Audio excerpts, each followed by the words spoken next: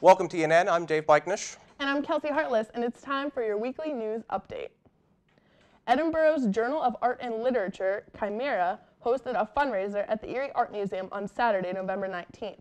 The event featured work from Edinboro students. Edinboro Student Government Association sponsored the event.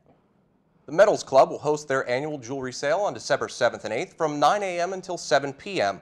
The sale will take place in Doucette Hall in front of room 119. The sale includes faculty and student work. Proceeds benefit the Metals Club Visiting Artists program. The athletic department will host a Toys for Tots weekend on Friday, December 9th and Saturday, December 10th.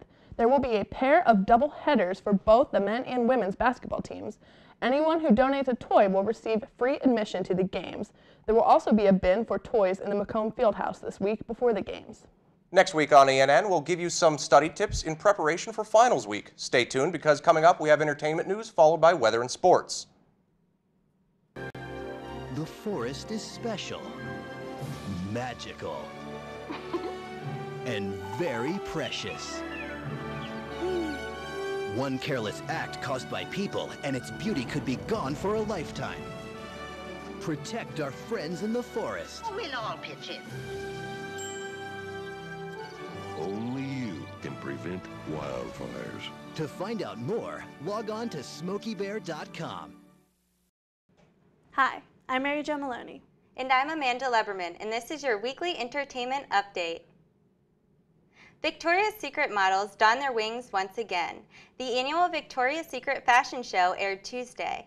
The show included musical performances by Kanye West, Jay-Z, Maroon 5, and Nicki Minaj. The top 5 movies of this holiday season are in. The number 1 spot goes to Twilight Breaking Dawn Part 1. The rest in order are My Week with Marilyn, The Muppets, Mission Impossible Ghost Protocol, and The Iron Lady. The Kardashian clan is expanding. Kourtney Kardashian, the oldest Kardashian sister, announced she is pregnant with her second child with beau Scott Disick. Their son Mason is 2.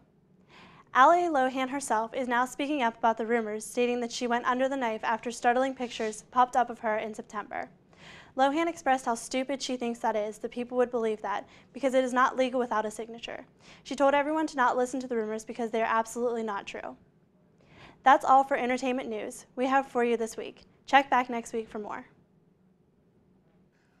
I'm David Champion with this week's weather. And to start off the week on Monday, we will have showers with a high of 39 and a low of 33. On Tuesday, we will have rain and snow with a high of 35 and a low of 31. On Wednesday, we will have snow showers with a high of 34 and a low of 28. On Thursday, we'll have a continuation of snow showers with a high of 35 and a low of 30. On Friday, it will be cloudy with a high of 35 and a low of 32. So overall, we will have a snowy week that will be in line with our graphics.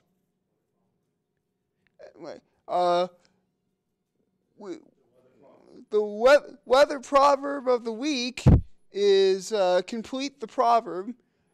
When the sun shines while raining, it will rain the. And the answer is same time tomorrow. Well, I hope that's true. That's true at some point. I hope you guys enjoyed that weather proverb and had a very happy Thanksgiving. Anyway, that's your weather for the week. Well, that's all we have for you this week. Tune in next week for the final newscast of the semester.